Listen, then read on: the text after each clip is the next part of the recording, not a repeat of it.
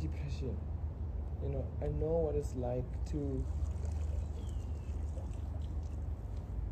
Ooh, let me go live, child. This is fucked up. I just can't. I just can't.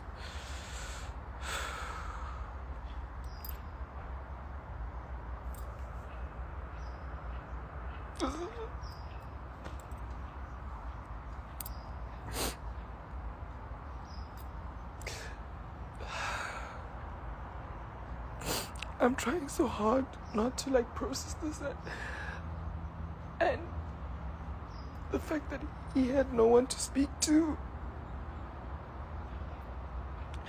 He had no one to speak to. No one could like, no one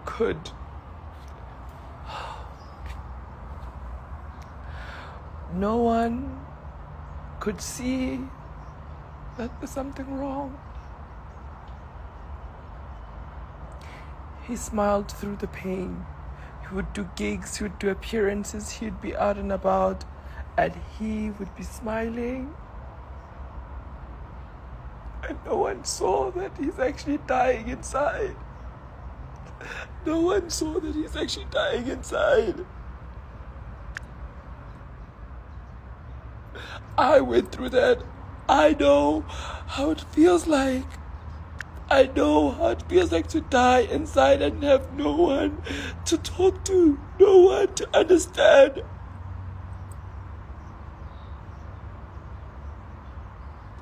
This shit is fucked up because in our industry, people feel like it's looking good.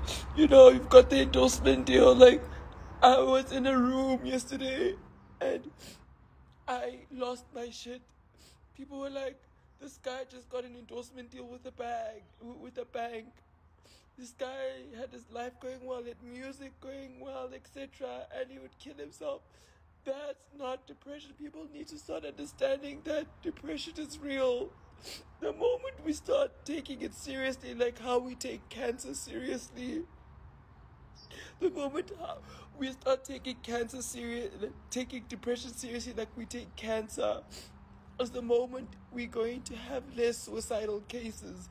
Men are scared to speak out. Men are so afraid to speak out because they just feel like they just have to bottle it up. They need to drink alcohol, get bad bitches, and that's it. And that's wrong. We keep losing idols. We keep losing people that don't need to die. And I just can't anymore because, like, I went through. You know, I'll be honest with you guys. If it wasn't for my friends, my family that are close to me, seeing that I've changed and I'm not me, I'm smiling a lot, I'm giving it. They went.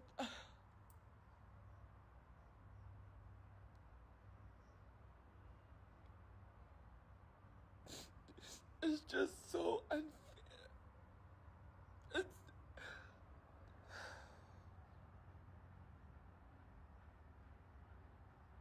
People don't understand.